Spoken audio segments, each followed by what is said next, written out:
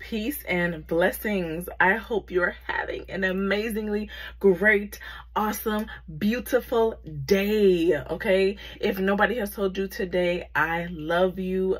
Most importantly, God loves you.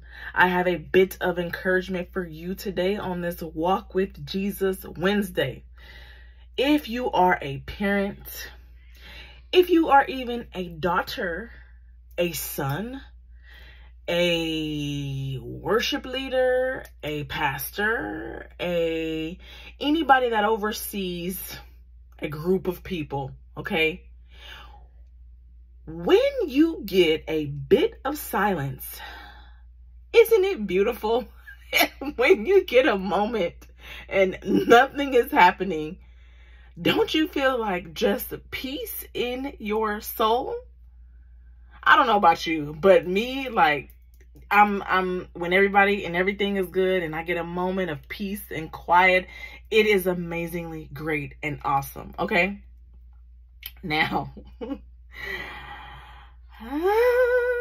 there is some silence, a particular silence that I am still dealing with and that I sometimes get a bit apprehensive and a bit anxious, but I know that we are supposed to cast all of our cares onto him because he cares for us, and we should not be anxious for anything. But I am not perfect. Absolutely not. There is one bit of silence that I don't like and that I'm still working on, okay?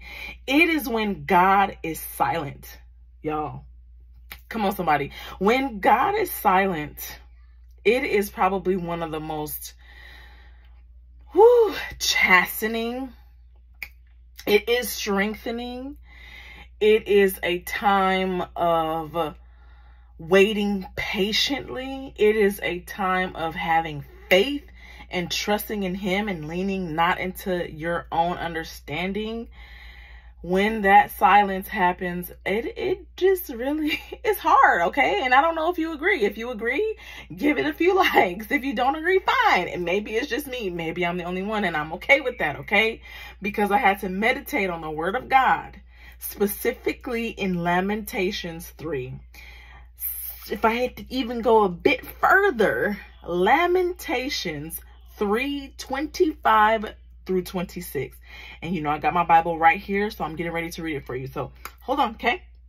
It says, "The Lord is good to those who wait for him, to the soul who seeks him." It is good that one should hope and wait quietly for the salvation of the Lord, okay? I am waiting, okay, in the silence, okay? Sometimes there are days when the Lord just is pouring out, and I am like, oh my God, information overload. And I have to just write down everything in order to share with you guys. But there are times when he is very silent, and it is very hard for me to, you know, have that patience and wait.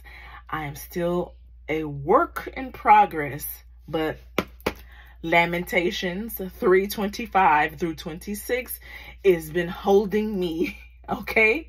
And I pray that this message, this specific verse, holds you as well if you find yourself in a season where you feel like God is being silent, okay? I pray that this message has blessed you. Continue to have an amazingly great, awesome day. And I will talk to you in my next video. See you later.